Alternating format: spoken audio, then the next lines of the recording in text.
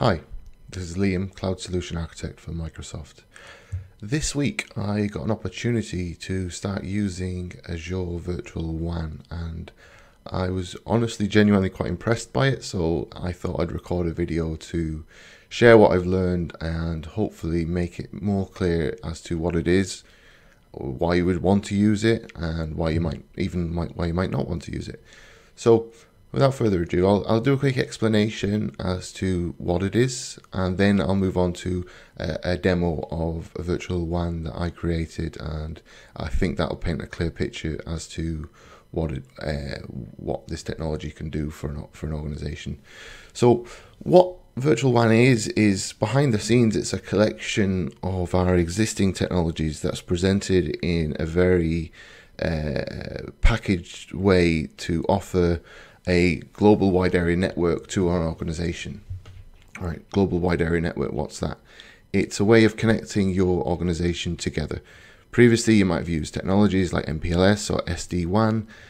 This is a form of SD-WAN, but it's got some Azure secret sauce sprinkled on top. So what does it do? In plain English, what it does is it connects your branch offices, your headquarters, your larger offices, your remote users, your Azure virtual networks, all together through Azure, using Azure as your global transit network. So you get the second largest network in the world, which is the Microsoft network, as a way of transiting your traffic both through Azure, so Azure to Azure, but then also branch office to branch office, remote users to branch office, HQ to remote users, and also out to the internet. It is really any-to-any communication, and that's what you get by default. You can obviously lock it down in certain ways, so you may not want your remote users to, I don't know, access a particular branch office. You can control all of that using Azure Firewall. So if I scroll down a little bit, you can actually see we've got this concept of something called a virtual WAN hub in an Azure region. So if we take, let's say, West Europe as an Azure region, you can deploy a virtual WAN hub into that region. You can also deploy another hub, let's say East US, and connect them together using a hub-to-hub connection. Geographically, you want to connect to the regional hub that's closest to you. So if you've got a branch office in New York, you'll connect that to the East US virtual WAN hub. Hopefully that makes sense. Same thing, remote users. We can have point-to-site connections to a local hub. Once they're connected in over point-to-site, by default, they can access everything, which is fantastic. This is what customers have really been asking for. This demonstrates, it's a bit of a busy diagram, but it demonstrates the any-to-any connectivity. So that's the theory. Let's get into the reality. So what I did the other day whilst I was exploring this technology is I created a resource group, and first of all, I deployed virtual WAN as a resource. So if I go into virtual WAN, this thing, it deploys in seconds. By default, out of the box, it doesn't deploy anything else. It just deploys virtual WAN without any hubs, without any site-to-site connections, any of that.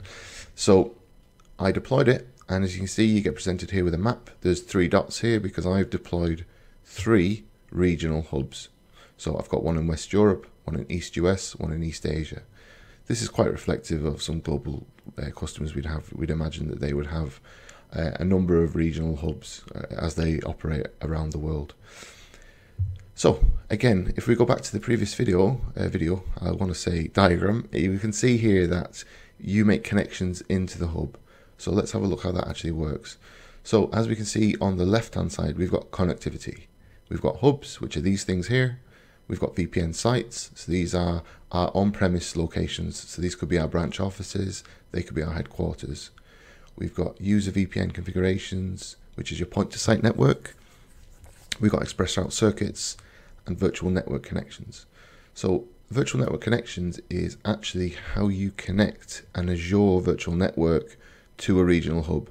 So if you've used VNet peering before, this is quite similar, but you have to do it from within this user interface and not through the peering interface.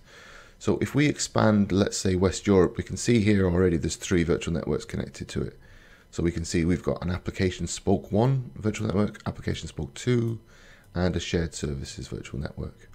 To make a connection, you just go here, you give it a name, you pick which hub you want to connect it to, and then you can select the virtual network that which you want to connect. It only takes a couple of seconds really to connect it. So now that they're connected to the virtual hub, basically these three virtual networks can talk to each other.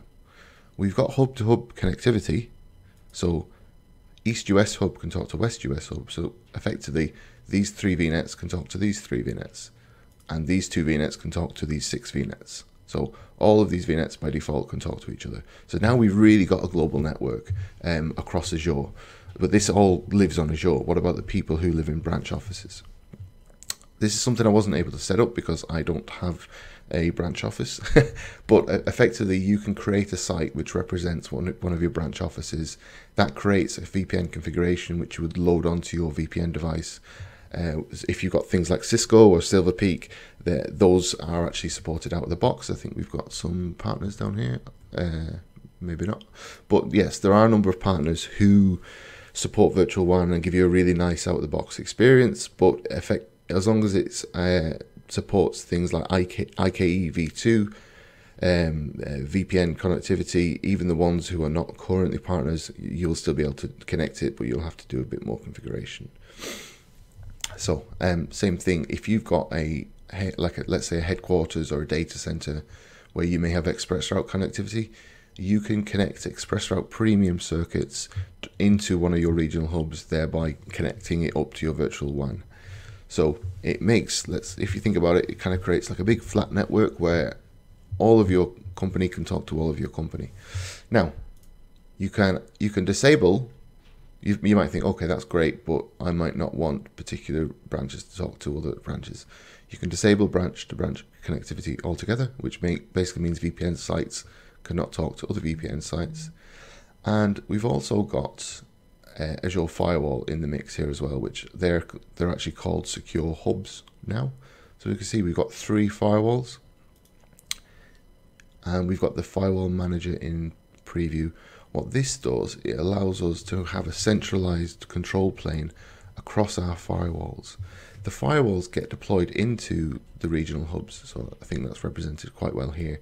So we can see this is the regional hub, there's a firewall, and there's a firewall here. So for each of my 3 regional hubs, I've got 3 firewalls. Now I might globally want to whitelist or blacklist certain, let's say, external websites from firewalls. Previously, I would have had to manage that. So if I had 10 firewalls, I'd have to apply that rule to each firewall. Now we can do it through the firewall manager, which makes things a lot simpler. So if we go into rules, I've actually set up by rule. So I've got some approved websites. So we've got GitHub, Azure, Microsoft, and Bing. Very Microsoft centric, but there you go. So these are the 4 sites that are allowed. They're applied to all 3 of my firewalls. So any virtual machine that's routed through the firewall, any VNet that's routed through the firewall, will get these rules applied.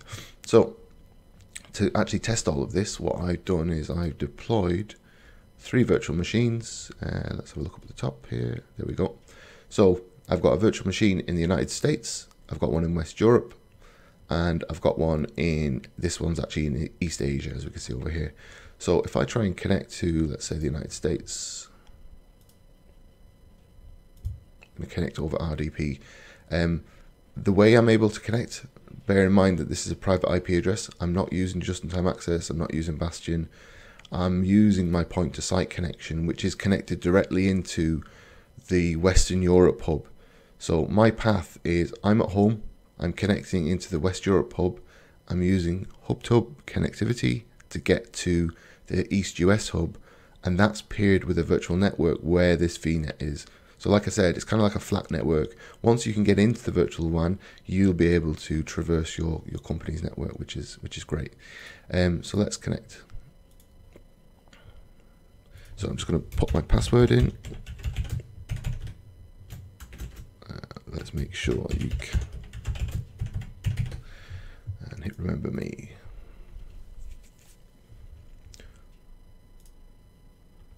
So that message was because I was already connected. So as you can see, I'm actually connected now into a virtual machine which is in East US Azure region from my current location, which is near London in the United Kingdom. And let's try a different one. So let's try West Europe, which is a little bit closer. Same thing, RDP. Again, this won't work if I'm disconnected from a point-to-site connection. So if I disconnect here, then try to connect, it won't work, which is expected because I cannot talk to my virtual WAN because I'm not traversing a point-to-site connection. So I'm going to cancel that and I'm going to reconnect. Connection only takes a couple of seconds. As you can see here, these are all the routes that have been propagated down. So these routes are basically the address ranges of my Azure VNets. This is all done through BGP. I don't have to configure any static routes or anything like that, which is a big ask for some of our customers. So these routes get learned automatically as I add new VNets. These routes will get added in once I disconnect and reconnect. So let's try and connect again.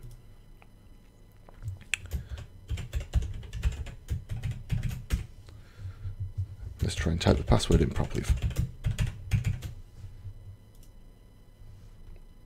There we go. And again, I was already connected, which is why we saw that message. But here we go. Now, I deployed this into Western Europe, which is actually in Amsterdam. So, yeah, I probably should have put a European Union flag here, but there you go.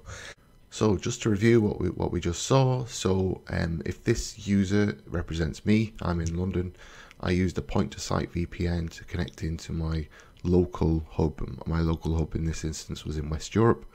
First, I connected to a West US VM. So I started off here, connected over point-to-site, went over the hub-to-hub connection to my East US hub, and then over appearing to a virtual network that contained the VM, I was able to connect.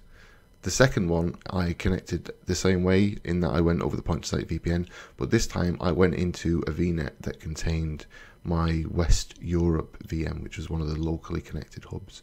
So thereby I demonstrated how we can show hub-to-hub connectivity to virtual networks and also to virtual networks that are connected to the regional hub. So it's worth noting that there are a couple of elements of this that are still in preview. So the hub-to-hub connectivity is still currently in preview. Also is the firewall manager, which I briefly demoed as well. So it's worth bearing that in mind, that a couple of the functionalities, use cases we saw uses preview functionality. But if you've got a single region that you wanted to leverage without using the firewall manager, you could do that today, which is globally generally available, let's say, with these other features coming out soon. So hopefully that made it clear.